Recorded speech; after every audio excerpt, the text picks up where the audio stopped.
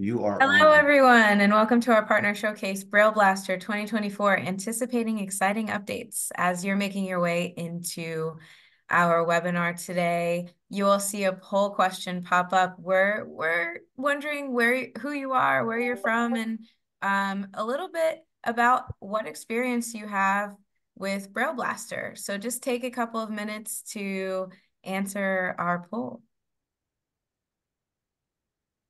and it should pop up right now. I'm your host today, Amanda Dennis, and with us we have Willow Freeman. We have a couple of ground rules while you're making your way in. The first is to please type your questions in the chat. There will be no ACV REP credits for this partner showcase, and closed captioning will also be available.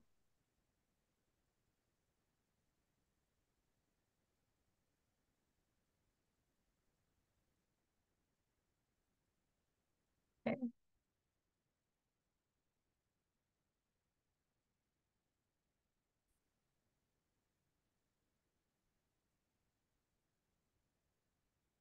So the first question that we have for today in our last poll is, how long have you used BrailleBlaster?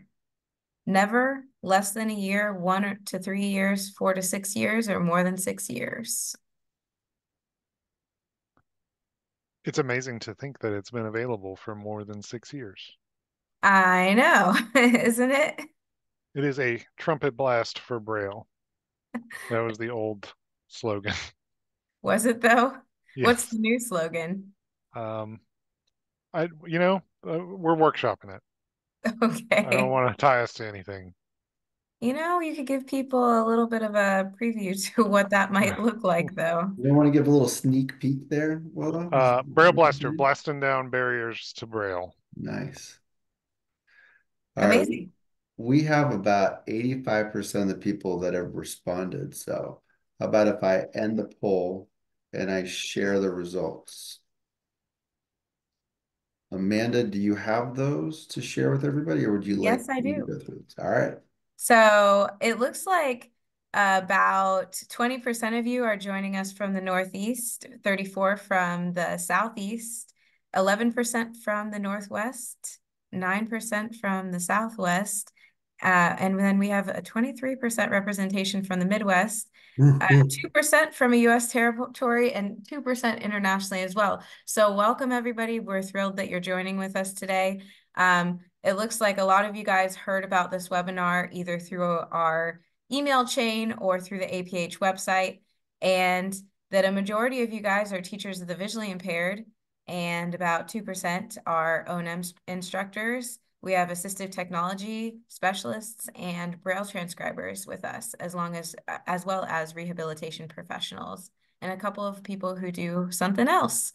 As far as the BrailleBlaster and people's experience with using it, 32% said that they've never used it, 20% said that they have for less than a year, about 32% for 1 to 3 years, and 4 to 6 years for 12% of our audience, and we have about 5% for more than 6 years. Alrighty, so we're going to start off our webinar today. As I said earlier, I'm your host, Amanda Dennis, and we are joined today by Willow Freeman, who is the Braille Technology Product Manager from APH. So Willow, take it away. Yes, thank you. Thanks. And welcome, everyone. So glad to have you all here. Want to start off by just making sure everybody knows how to get Braille Blaster, how to check it out. So the first thing is you can go to brailleblaster.org.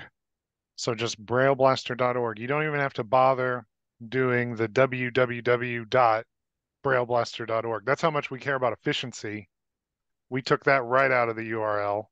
So brailleblaster.org. If you type in Braille Blaster into your favorite search engine, it'll be the top result. We are Braille Blaster. We are the only Braille Blaster. I'm glad we got dibs on that name. And so that gets you to the website. And then from there is the download button. You'll want to activate the download button, and then that will show you Braille Blaster. And there's a stable channel and a beta channel. and it's just this radio button at the top. So you can select stable or beta. The betas get updated a lot more frequently. So we actually will elevate something to a beta and not necessarily move it to stable. So we like to make sure we get new features out there so they can be tested. But unless there's like enough improvements and we're sure about the stability, we will not push it to stable. But so you'll probably want to stay on the stable branch, and there's a version for Windows, Mac, Linux, and a universal version. So if you're on Windows, Windows is definitely the best version. It has the most compatibility. And then there is a Mac version and a Linux version. And then this universal version, part of the idea behind here is notice, so Windows, Mac, and Linux, those are all installers. So it needs to install on your computer. And installing on your computer means admin rights. Not everybody has admin rights on their computer. And we update fairly frequently, and it can be a pain to have to go ask your IT person to approve a new install. So the whole idea behind this universal version is you can download this, and it's just a zipped folder. So you download this zipped folder, you extract it, and then it has all the versions in it, and you just run the one that's relevant for your operating system. We had the question come through the chat, is BrailleBlaster free? Yes, BrailleBlaster is free. So it is a free Braille transcription program from APH, and we'll get into more about it as we proceed. And if you have any questions for the chat, please drop them in. I love getting a chance to answer questions as they come in the chat because I don't want folks to be confused. And if you have a question, there's a decent chance that other folks have that question. But want to make sure I get to those. Another question came through the chat. So you can send it to us only, so hosts and panelists, or you can send it to everyone. It's probably better to send your question to everyone, and then that way folks can see what questions are being asked. But the question was asked, admin rights are needed because BB is open source, correct? BrailleBlaster is not open source. So at the moment it's closed. We may one day make it open source, but for now it is closed. But that's not why you need admin rights. Most things you install will require admin rights. IT departments are very strict. And we are recording this and we'll make it available later. All right. So the prerequisite skills for use of BrailleBlaster are you do need to be familiar with Braille. It's very easy to use. We're going to get into how you use it, but it's not a license for people that don't know Braille to start making Braille. We want to democratize Braille as much as possible. We want to make it as easy as possible for people to make Braille, but you need to at least have some familiarity with Braille in order to use BrailleBlaster if you're going to be giving it to a student. Now, if you want to use BrailleBlaster as a tool to learn Braille for yourself, have at it. You don't need to know Braille to do that. But if you're going to be giving it to a kid, you owe it to that student to know Braille yourself so that they're getting quality materials. It's really important that you do that. And there is no opening code because we're not doing continuing education credits for this webinar. All right. So we're getting a ton of questions in the chat, and I did this to myself. But these are relevant questions, and it's good to address them. So Cindy asked that sometimes she notices that BrailleBlaster closes or freezes while working and wants to know why. So the big thing is if you have not updated BrailleBlaster in a long time, we are constantly addressing the stability and trying to address issues. So we've just put out our first update to the stable branch in a long time. And that's the whole reason we're doing this webinar is we want to make sure folks get this latest version. Get this version 2.1.3 that is available right now. Basically, we had BrailleBlaster 1.0, then we had 2.0, now we're at 2.1. And the whole idea of 2.1 is to combine the kind of the best features from 1.0 and 2.0. And the stability is better than it's ever been. We're still doing some cleanup from this massive overhaul, but we're in a really good place where it's easier than ever for us to apply these updates. All right. So that's how you get BrailleBlaster. Go ahead and download it. We also have a list of frequently asked questions, and these are still relevant. And we have documentation for using BrailleBlaster. You know, one big key about using BrailleBlaster is, and this is something we can't really do much about. Like, we try to address it as much as we can, but you know, Braille translation is, it's complicated, but it's fairly straightforward too. You know, the computer can basically handle it. There's some things that come up here and there that you need to be aware of, but it's not that complicated from the user's perspective of BrailleBlaster. However, formatting is complicated. So Braille formatting is very complicated, and BrailleBlaster attempts to handle as much of that as it can, but there's definitely a learning curve to using all the styles that are available in BrailleBlaster. So we'll get into that a little bit today, but the big thing you'll want to be aware of is Formats 2016, which is available at brailleauthority.org. I've got it here on the screen and I'll put it in the chat. But this is the rules for Braille formatting available from the Braille Authority of North America. If you're not familiar with these rules and you're making Braille, you probably want to familiarize yourself with these rules. BrailleBlaster does everything it can to handle these things for you as much as it can, but you want to be able to address them yourself. We're getting a ton of questions in the chat. So do students need to be fluent in Braille before using BrailleBlaster? No. So the first thing I'll say there is BrailleBlaster is not really designed for students, not younger students. So if you have a student that's on the younger end, they probably aren't the right audience for BrailleBlaster. If it's an older student and you're teaching them to be independent and to make their own Braille, that's a great thing to do, but they probably need some fluency in Braille before you start doing that. And BrailleBlaster is accessible, so they should be able to use it. If you're noticing issues with embossing, thank you for letting us know. We will review that. We test embossing with every update and haven't noticed issues on our end, but we will check it out. And I'll also show how you can. I'm also going to show you how you can report issues with BrailleBlaster. All right. So BrailleBlaster.org is how you get the program. And then the other thing you can do is you can go to aph.org, and we actually have a BrailleBlaster page on BrailleBlaster or on aph.org. And from there, you can get back to the main page. Now, I noticed some folks typing in with like very specific issues to their experience using BrailleBlaster. We're not going to be able to get to all of those today.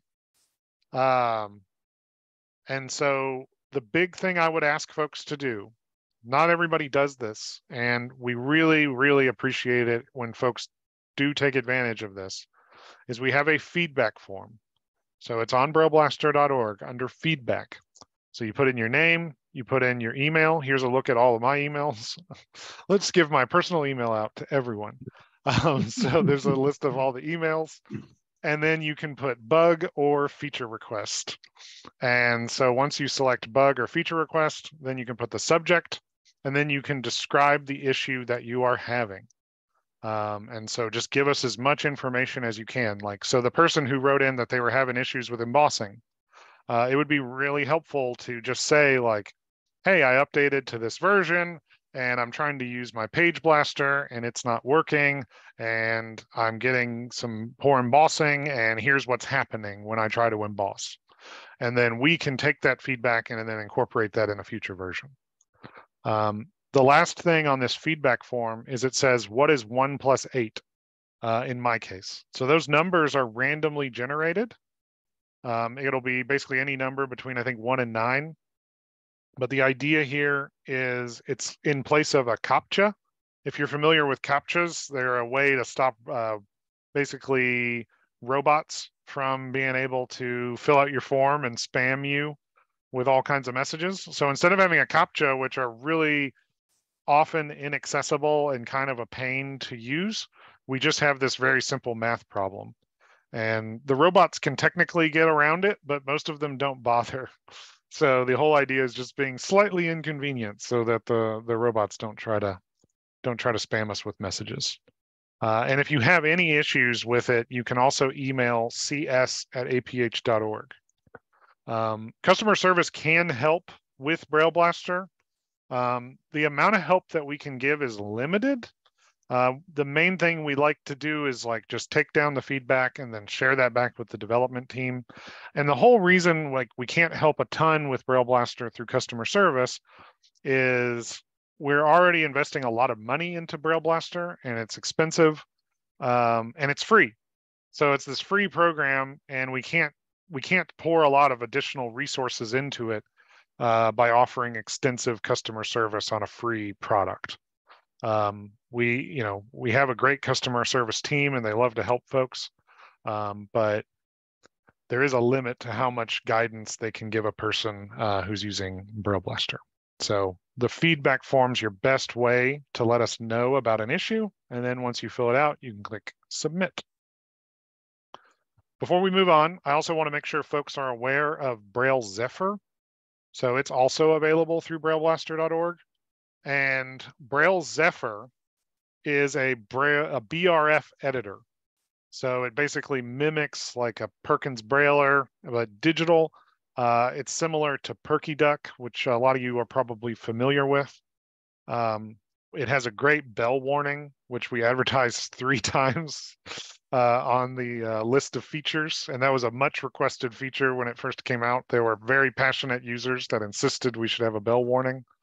And that's also available for Windows and Linux. Though one thing I want to point out is BrailleBlaster is a Java program, and so it requires Java in order to work. If you install BrailleBlaster, it will automatically install Java. So we install the version of Java that we want to make sure you have, and that gives you the ability to run the program. Braille Zephyr does not do that. So Braille Zephyr just installs itself. If you've already installed BrailleBlaster, you should be fine because BrailleBlaster will have installed Java. You'll be set. You'll have everything you need. And then when you install and run Braille Zephyr, it should just use that same version of Java and everything else should work. And finally, we have a contact us page. You can join our mailing list so you can hear about the latest announcements. And then it directs you to some other things and also gives our customer service information. And lastly is the donate page. So because it is free, we do appreciate folks, if you use BrailleBlaster a lot, donations are always appreciated. So if you're able to do that, it is much appreciated. All right. So that's a bit of the basics about how to get BrailleBlaster, making sure you're on the latest version, how to report issues that come up, how to find documentation, and all of those little things. And with that, we will get to the next question.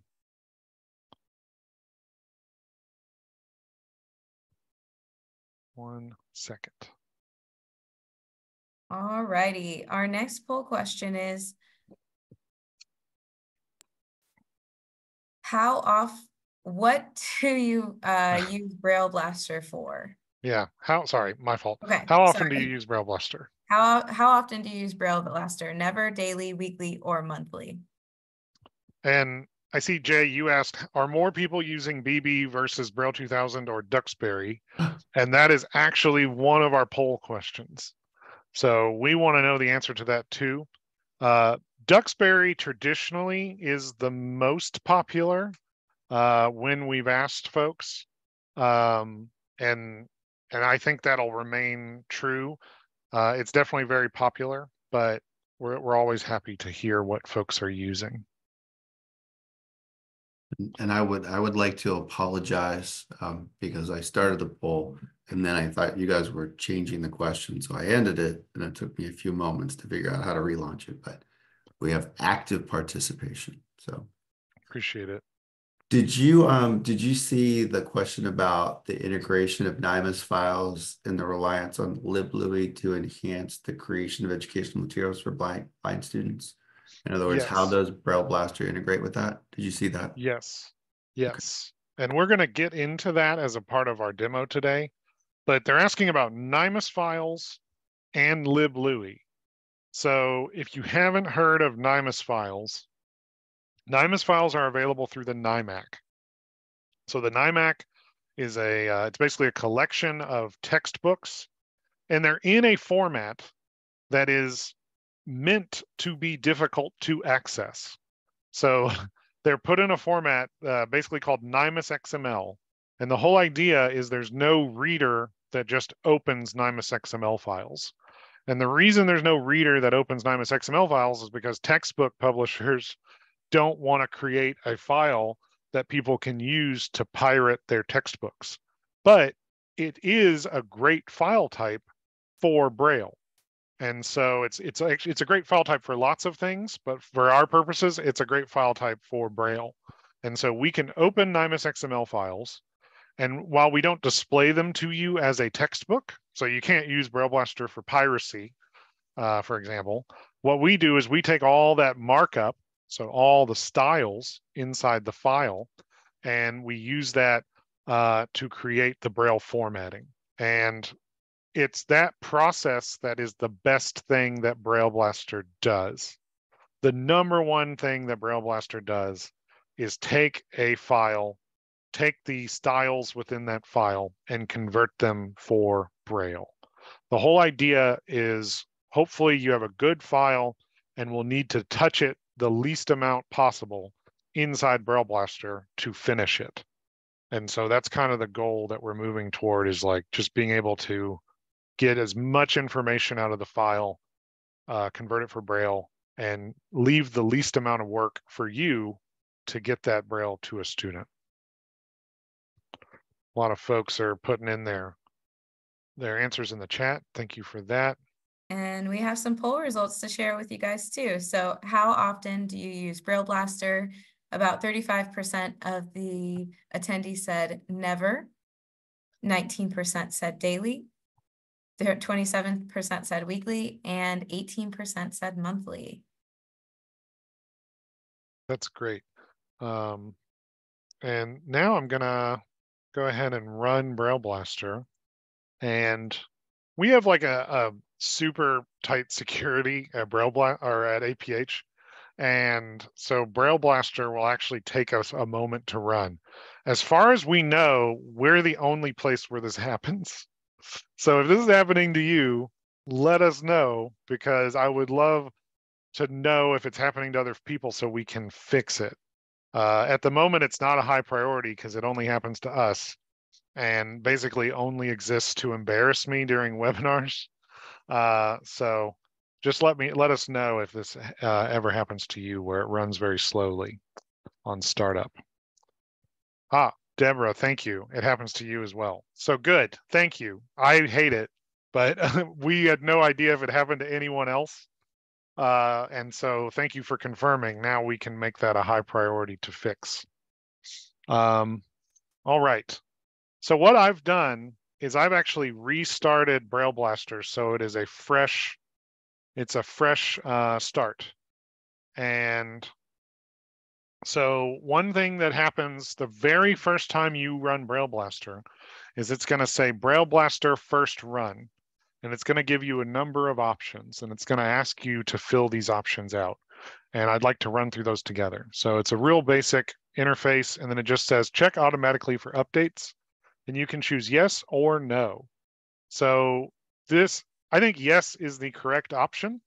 And so the idea is you select yes, and then every time you run BrailleBlaster, what it'll do is it'll basically ping our server, and it'll find out if there's an update. If there's an update, it'll then tell you an update is available. It's channel specific. So like I was talking earlier, where we update the beta all the time and we update the stable only rarely. If you're on the stable channel, it'll only check the stable channel. And so you're not going to hear about all these beta updates since you don't care about the beta updates. You'll only hear about the stable updates. But it's totally worth doing. If you would rather that not happen, like if you have a data cap or just very slow internet or something like that, you can just say no, and then you can manually check when BrailleBlaster has an update available. I'm going to go ahead and say yes. Then you click next, and then it asks, and this is very important. So it's data sharing consent. So to make BrailleBlaster better, APH would like to understand more about users of BrailleBlaster. If you agree, BrailleBlaster will send some data about the features of the software you use, along with your answers to the following user survey. And so it's, I am over 18 and would like to help make BrailleBlaster better by sharing data with APH. And so your options are yes or no. And so basically, I would love it if you said yes, but what it's doing is it's going to send anonymous data to APH about how you're using BrailleBlaster. And part of this is where we're a very small team, we have to direct our efforts. Like, you know, the example of the top of BrailleBlaster running really slow at startup. That has annoyed me for a year, but we didn't really know if it was happening to anybody else. We tested it with other folks, and all those tests came back negative. So I needed a big group like this to confirm that yes, it is happening to other people. But we really have to prioritize what we work on because our team is so small. And so by knowing how you are using BrailleBlaster, that'll give us some sense of where we need to put our time. So it's good to say yes, and it is all anonymous. So we'll click next. And if you do say yes, it then gives you a survey where you put in your job title. So you can say you're a teacher of the visually impaired, a gen ed teacher, O&M instructor, Braille transcriber, you know, and so on. And then you can, so I'll put Braille transcriber because that's what I am. And then you can put I am from, and then you pick your region. So Northeast, Southeast, Southwest, so on, Alaska, Hawaii, US territory, international. I'm going to pick, you know, Northwest or no, Midwest. I forgot where I live. I'm going to pick Midwest. It's controversial, but I think some people think Louisville's in the South. I think it's in the Midwest, and I'll fight you over it. And then you click finish when you're done, and then BrailleBlaster will run. And let's say you don't like the options you selected. You can actually go, once BrailleBlaster starts up, you can actually go up to help, privacy settings, and you can change everything. So you don't have to, it's not like you select those options and you're stuck with them forever. You can go in and you can turn off automatically checking for updates by unchecking this box that says automatically check for updates, or you can uncheck the box, I want to help make BrailleBlaster better. And then you can also set up your error information and how errors will appear. So you've got some options there. So, you know, whether you've used BrailleBlaster before, we'll go through kind of the basics as quickly as we can. And just kind of, this is going to be more of a like teach a person to fish. So we're not going to be able to teach you how to do every single thing that BrailleBlaster can do, because it can do quite a lot. It's a complicated program from that perspective.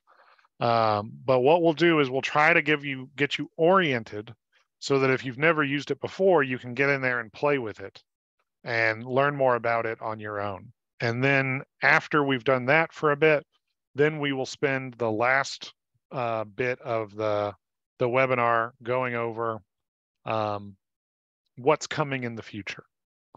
So the first thing is you'll open the program and you'll have these 3 blank views. They're difficult to talk about without having some text on the screen. So I'm going to go ahead and put some text on the screen. This is BrailleBlaster. And nothing happens right away. We're back to the old behavior. So if you've been using V2 where it was translating as you typed, we've reverted back to the old behavior. Part of that was a performance issue. It was fine for most documents to translate as you typed, but for very, very large documents like textbooks, it got to be very laggy, even on very fast computers. So it was in the best interests of everyone if we reverted back to the old behavior of not translating until you pressed enter or moved your cursor. So I just pressed enter. The font is super small by default, and that's probably pretty okay for most of the time, but it is not great when you're doing a presentation. So to increase the font size, you can go up to View in the menu.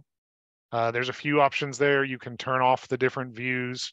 You can adjust the toolbar. You can make the icons smaller.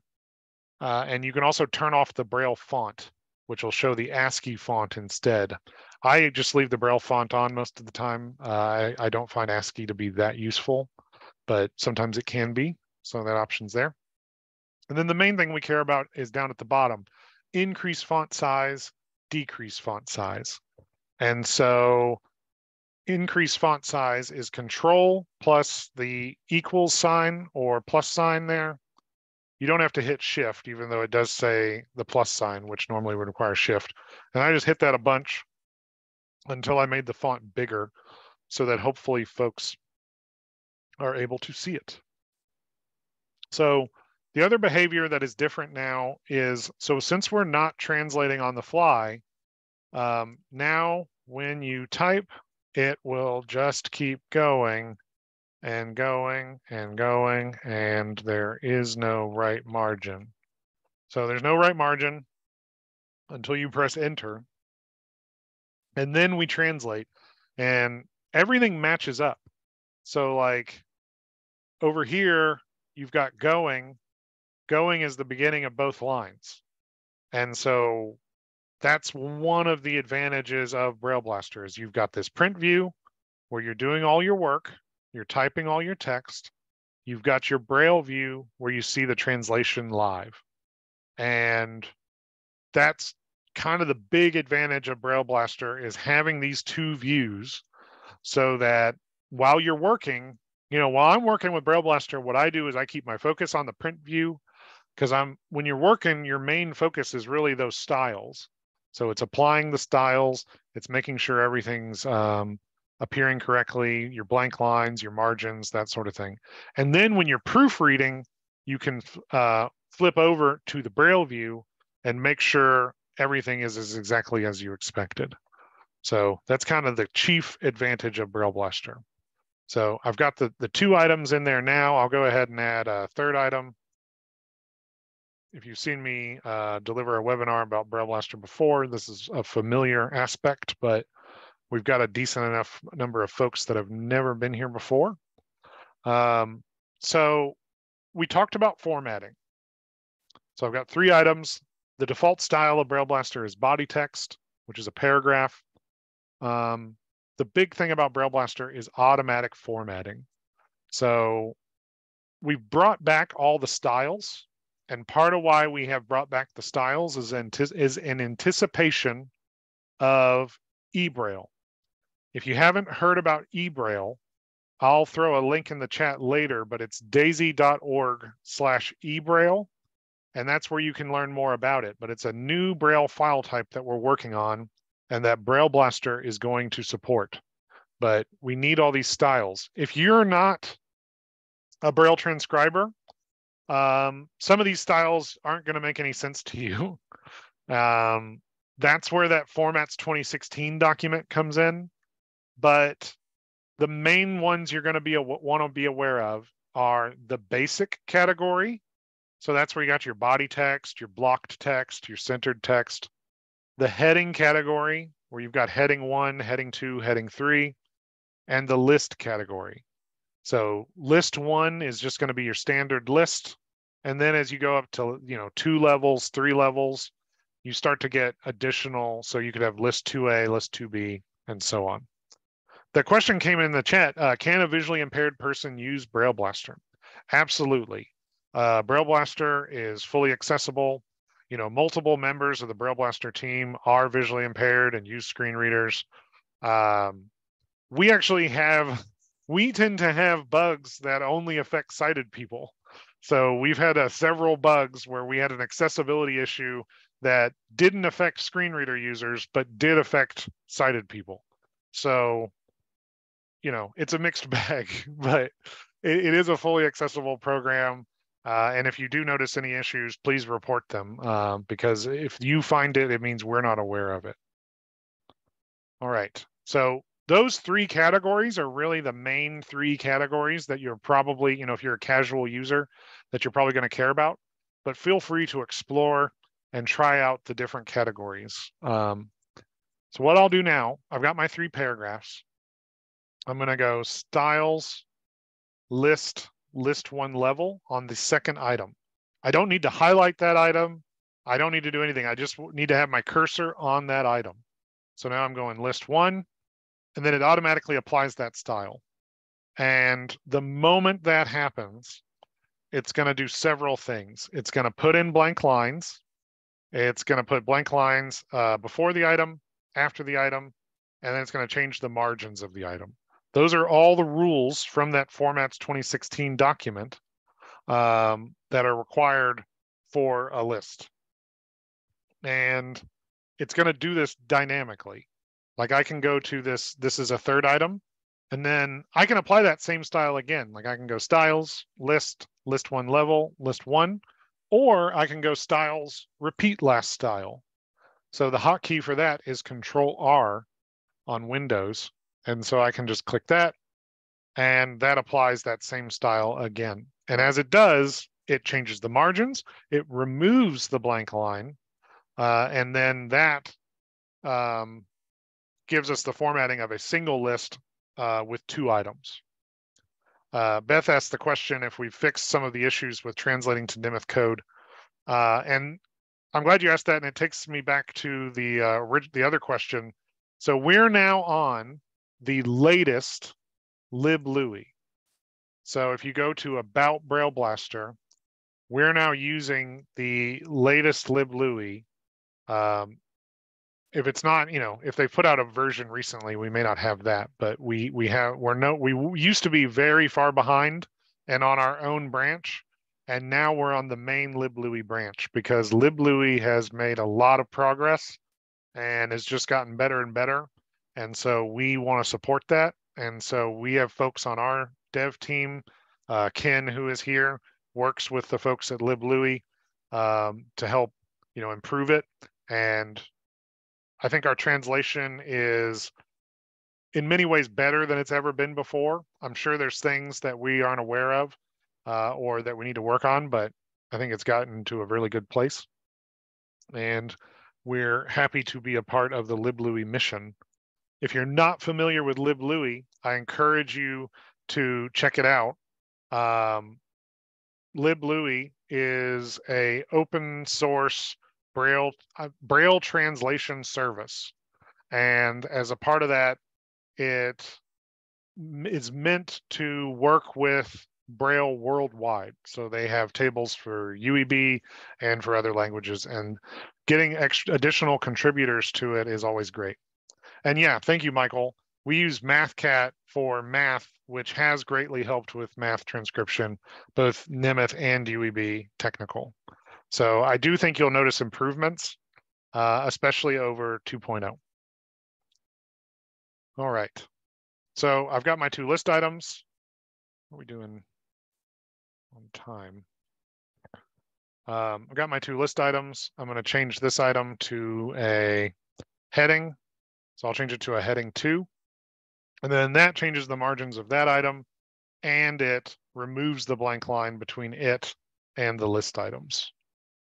So that's just kind of the basics. One other change I would like you to be aware of from V2, and this may change in a future version, but in V2, you could just activate the emphasis and then type, and it would automatically apply that emphasis to the text. In this version, we're back to the older behavior where you need to type the text first and then highlight it, and then you can apply the emphasis to the text. So that is a change that I want to make sure folks are aware of. All right. I'm not going to go through all of the settings, but just be aware, we've got the settings page, so page properties where you set up your page size and your lines per page, cells per page, whether or not you're using Interpoint. Translation settings is where you can set your code. So UEB, UEB uncontracted, UEB plus Nemeth, Spanish, etc. Page numbers, we have a number of settings related to the location of page numbers.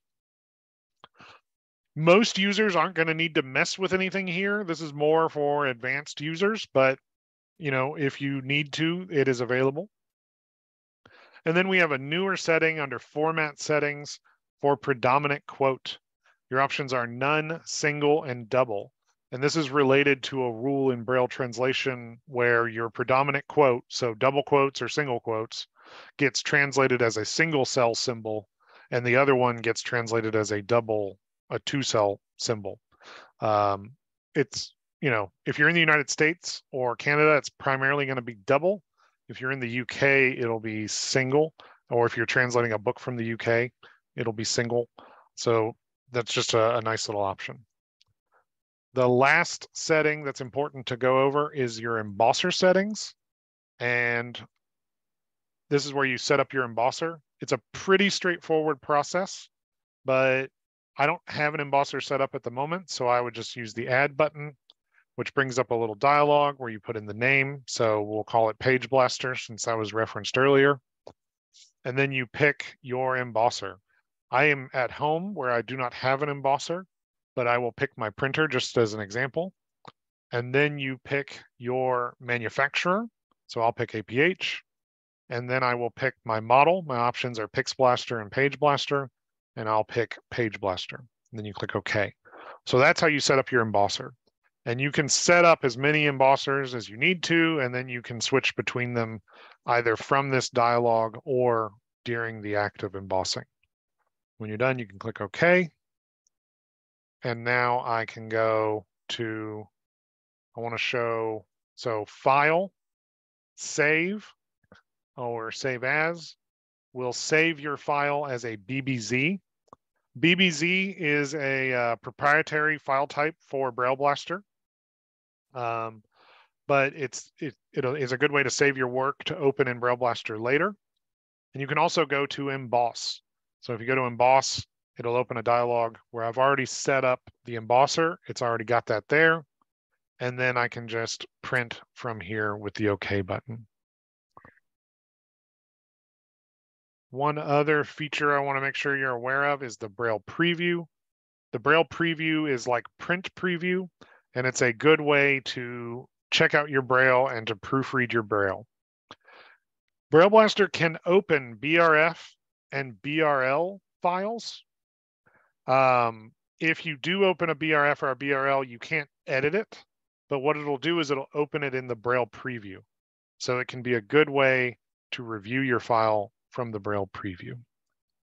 With that, let's go to another poll question, and then we'll get into a little bit more about BrailleBlaster and where we're heading. One moment. If you want to launch the next poll, I'll get the PowerPoint ready. All righty. We are on our next poll question. And the question is, what do you use BrailleBlaster for? New documents, short documents, textbooks, technical materials like math, and other. And if there are a lot of folks who have never used BrailleBlaster. So don't worry about this poll question. You can skip this one. And if you are using other as your answer, please put that in the chat and let us know in the chat which one you're using. So Denise asks in the chat, if you said our other already, but don't actually use BrailleBlaster, that's fine. And so Denise asks, I make quite a bit of flashcards. Is there any templates that allow embossing with perforation lines, and is BrailleBlaster able to produce any type of graphics? So that's a good question. So first about graphics. At the moment, we have very, very limited support for tactile graphics, and we'll talk about that a little bit, but it's so specific that I wouldn't even recommend using it at the moment. So the short answer is no. We do not support any type of tactile graphics at the moment, but it's something we are working on adding. For your other question, are there any templates that allow embossing with perforation lines? So for that, we don't have templates. So we don't have any kind of template to easily switch your settings. I could see how a feature like that would be useful, but it's not something we have at the moment. So what you can do though is you can set up your page margins to allow for those perforation lines. But there's not a lot we can do at the moment to make that easier or to make it easy to switch from having the lines to not having the lines. One thing I would suggest is set up a document the way you need it to be set up for your perforation lines. Save it as, perforation line template. And then when you're ready to make a file that needs that, open that original file and just change the braille. You don't have to completely recreate the file from scratch. Just go in and, put in the new words, put in whatever it is you care about. That would be the quickest way to switch back and forth between things. Alrighty, and it looks like we have our poll results. So again, the question was, what do you use BrailleBlaster for? And 60% of you guys said new documents. 71% also added in that they do short documents, 26% for textbooks, 38% for technical materials, and 26% was other. All right, great. Thank you, everybody. And a lot of folks using it for new documents and short documents makes sense. We're really happy that folks are using it for textbooks. Sarah asks about getting it to number a set of math problems so that it will use the numeric indicator. So using the numeric indicator and the number and the punctuation indicator has been a long-standing issue that we need to address. So that is something we're aware of. Part of it was my fault for misunderstanding the initial rules for using UEB with Nemeth when the rules first came out. So we had some design flaws that were my fault, but we definitely need to circle back and address that problem because it should be something we can handle automatically. All right. So the next piece is support. So we talked about BRF and BRL. Let's also talk about the other file types we support. So at the very top of the list, I've gone to File, Open, and it shows all the file types we support. It is a lot of files. BBX and BBZ are the BrailleBlaster file type. Now, one important thing to know about BrailleBlaster 2.1 is it's not backwards compatible with 2.0. So if you're in the middle of making a document in 2.0, go ahead and finish that document before you move over to 2.1. Now, the good news is you can actually have 2.0 and 2.1 installed side by side. So it's not like you have to choose. You can go ahead and keep 2.0 installed and have 2.1, use 2.1 for new documents, use 2.0 for any old documents you may need to re-edit. Apologies for that, but getting that to work would be a ton of work. and we weren't really sure how useful it would be, especially since most folks will end up wrapping up their files and then just moving over.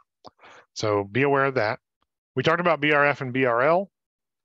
We also support docx, EPUB, HTM, HTML, Markdown, open document files. And if you're not familiar with these file types, don't worry about it too much. Just know like the main ones are Microsoft Word files, EPUB files, HTML files from the web, and then TXT, and then NIMUS XML and NIMUS zip. So NIMUS XML, we talked about that at the top, but that's from the NIMAC. And then HTML's websites, and let's get into some examples. So a favorite example of mine to show is a docx file. And I'm actually going to go ahead and open it now. And that it's called Analyzing the Text. And it's a really basic file, but it shows a good way to use BrailleBlaster. So this file, I've opened it from Word, and it is a super basic file, but you can make this file entirely in Microsoft Word and then open it and then not have to do any work inside BrailleBlaster. So let's say you've never used BrailleBlaster before, you don't want to learn how to use BrailleBlaster, you're not interested in using BrailleBlaster, that's totally fine. What you can do is you can go to Word, which you probably are familiar with, and you can make your file there. So all I've done is add standard styles to this file. So we've got Analyzing the Text, that's a heading 1. We've got the next item, Cite Text Evidence, that's just a paragraph. Then we have a list with some bold in it. Then we have a heading 2 for performance task, a heading 3 for writing activity. And then we have another couple paragraphs. Well, few paragraphs. That's all this is. So you can do this all in Word, save it, and then open it in BrailleBlaster, and all that gets carried over. You don't have to do anything in BrailleBlaster. So Cindy asks, any plans to open Adobe PDF? PDFs are a nightmare. They are the absolute worst. So what I suggest is if you have a PDF, open it in Word. Their budget is way bigger than ours. And even they don't quite open PDFs correctly most of the time, but they do, well, some of the time, they do a pretty good job. You know, a very visual PDF, they'll mess up, but if you've got a good, accessible, text-based PDF, they'll do a pretty good job. Open it in Word, save it as a docx, open that docx in BrailleBlaster. They're a I think $1 trillion company now. So their ability to open PDFs is a bit better than ours. Hey, Willow, can I Mhm. just clarify? You were over in Word, you were using those styles. And I think what you're saying is that when you open the document in BrailleBlaster and you translate it, it will maintain those styles or bring in some sort of formatting that is very important for Braille based on the styles that you've selected in Word. Like Exactly. BrailleBlaster is that intelligent. Yeah. Okay. So the heading 1 from Word is now a heading 1 in Braille, which is a centered heading. The paragraph is body text, so you got your 3-1. We've kept the emphasis. Our list is still a list with all that emphasis. The heading 2 is a heading 2, which is a cell 5 heading. Heading 3 is a cell 7, and then we've got our 3 paragraphs. And it automatically does the Braille page numbering. So there's not a lot you have to do here. And this is a very effective way to utilize BrailleBlaster and to benefit from BrailleBlaster without having to learn how to use BrailleBlaster. We're running short on time, so sorry about that. If we didn't get a chance to answer your questions, I want to direct you back to the Contact Us form. So please feel free to send us any questions through that. I'll go ahead and put my email in the chat, especially since everybody already saw my emails. So use my work email, which is now wfree@aph.org. I changed my name to Willow Free. and I'll do my best to answer your questions from there. And let's launch our last poll question, because I think we all want to know the answer to this. And I'll try to answer other questions in the chat while that's going. So our last poll question is what? All right. Yeah. Our last poll question is, what transcription software do you use? Duxbury, BrailleBlaster, Braille 2000, Tiger Software Suite, or other? And again, check all that apply. If you don't use any Braille transcription software, you will make me very sad, but put that in the chat, and then we'll at least know that you have not used transcription software and you're looking into using transcription software and you thought about BrailleBlaster. And that'll make up for the fact you haven't used it. Yes, we still have materials in the Hive. We still have videos online about BrailleBlaster. So there are a lot of ways to learn how to use BrailleBlaster. And there's a lot of webinars out there still that you can find through the APH channel that are still relevant as well.